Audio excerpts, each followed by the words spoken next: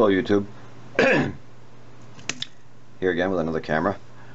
This is the Kodak 35 RF. The following slideshow shows you some of the work I did to it.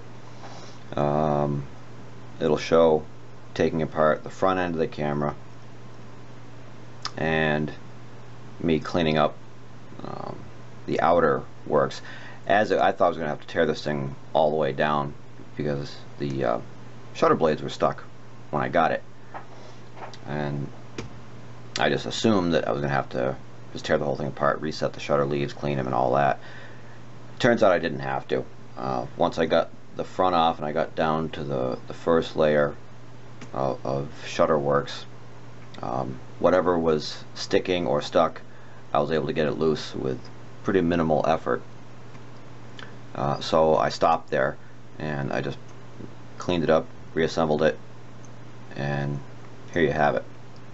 And now in working condition. The only problem with this camera is the front lens, the front element.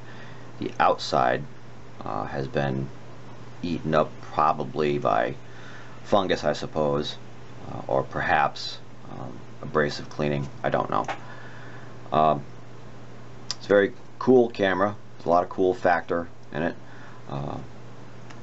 It's one of the more unusual cameras I have. It's the second generation of the Kodak 35, and this one, the earlier version, didn't have the coupled rangefinder. This one does, and that's what this sticking out thing here is.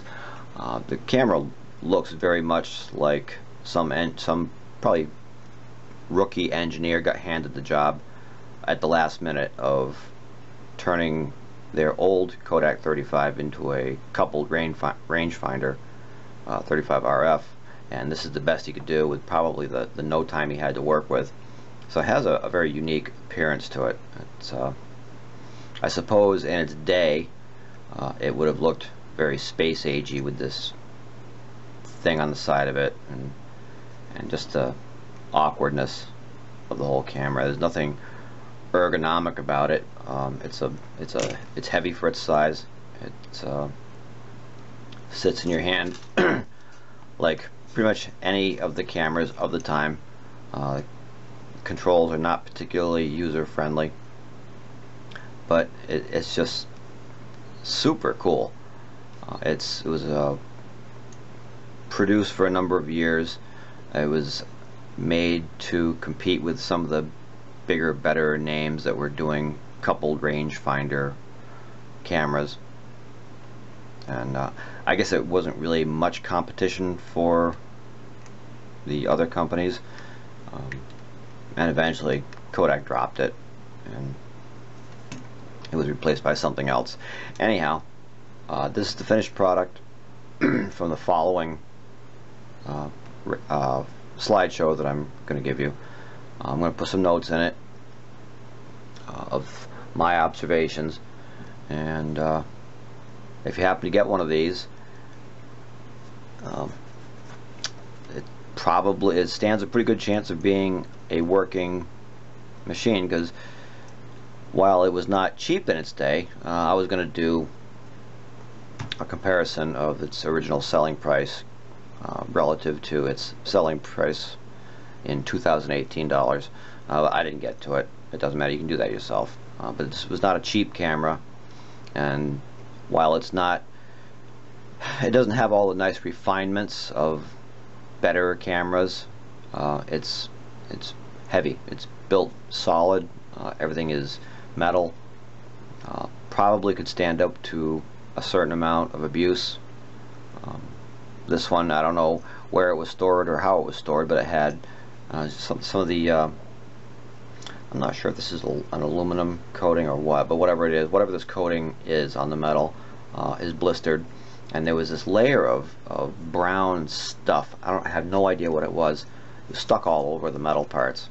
I wound up having to clean that off, and there's a couple frames in the slideshow of that, and it took some effort to get all that goo, whatever that stuff was, off of it, but it came out pretty well.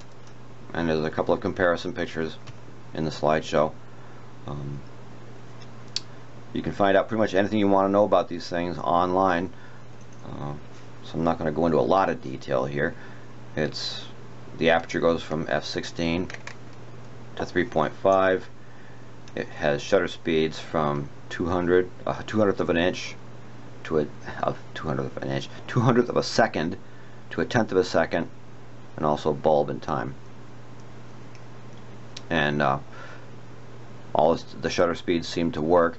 I had a little trouble reassembling this and getting all the shutter speeds to be correct, and it wasn't really a mechanical problem, it was a me problem, because this outer disc here, the serrated one, has to go down over a number of pins and levers that have to work together in order to make the timing work properly. I had to do that probably 3 or 4 times before I got it right, and then it's working. I haven't run any film through it yet. I'm not sure if I will with that front lens being as messed up as it is. It doesn't look bad when you just hold it in your hand and look at it, but when you look through it into a light, you can see it's got some kind of marking all over it from whatever happened to it. But as you can see in the slideshow, I had to reaffix the mirror so that the split image would work, and I've still got the shoulder straps around here somewhere. I'm going to put that back on, but this is it. This is a Kodak 35 in working condition. Very simple, very sturdy, and hopefully a lot of fun to shoot. So, till next time.